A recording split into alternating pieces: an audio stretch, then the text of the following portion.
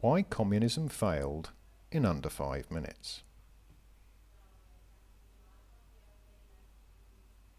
The 20th century saw the rise and fall of massive socialist experiments in the USSR, China and the GDR. Socialism was supposed to usher in a new era of abundance and equality. Instead, hundreds of millions of people had been killed by the totalitarian regimes that created socialism. Even at the beginning of the socialist states, there were critics, economists, who knew the dream would fail. But what of the dream of a communist utopia, of a perfect society, where things were shared, not owned, where goods and services were exchanged freely without money, where people were equal, not in classes separated by privilege. And all of this would be achieved in a society without a government. Almost a century before the first blood of the bourgeoisie spilt in the Russian Revolution, an unusual social experiment was tried in the USA. A Welsh industrialist named Robert Owen set up a community called New Harmony in Indiana, USA.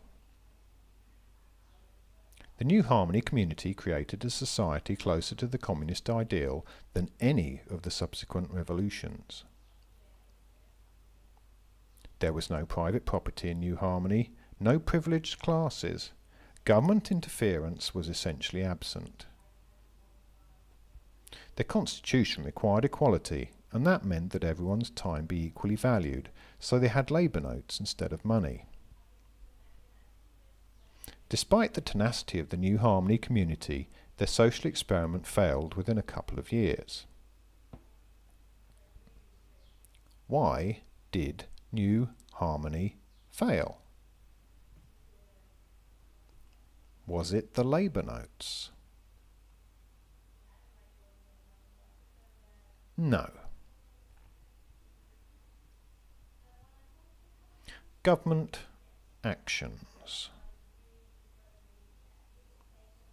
No.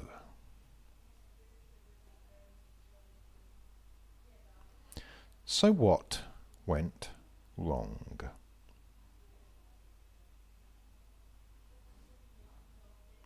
American Josiah Warren explained the problems in The Motives of Communism, How It Worked and What It Led To, published in 1872.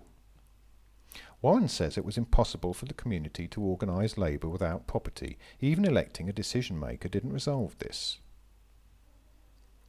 Conflict arose when illness meant that people were not working as much as others.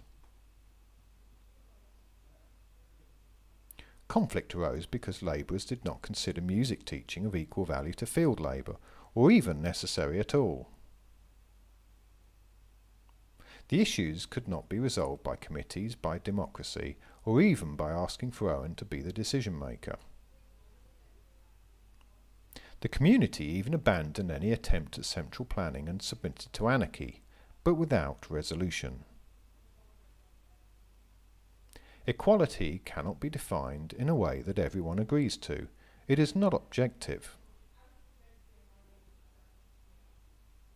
The common good cannot be defined in a way that everyone agrees to. It is not objective. Value cannot be defined in a way that everyone agrees to. It is not objective. Labour cannot be organised without property unless the coercive threat of mass violence is used. The facts are that only the most primitive of cultures can realise a communist society.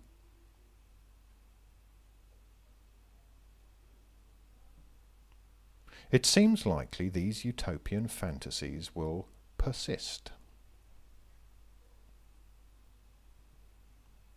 Communism failed, socialism failed, democracy is failing. It's time to leave these fantasies behind and create a better world based on truth.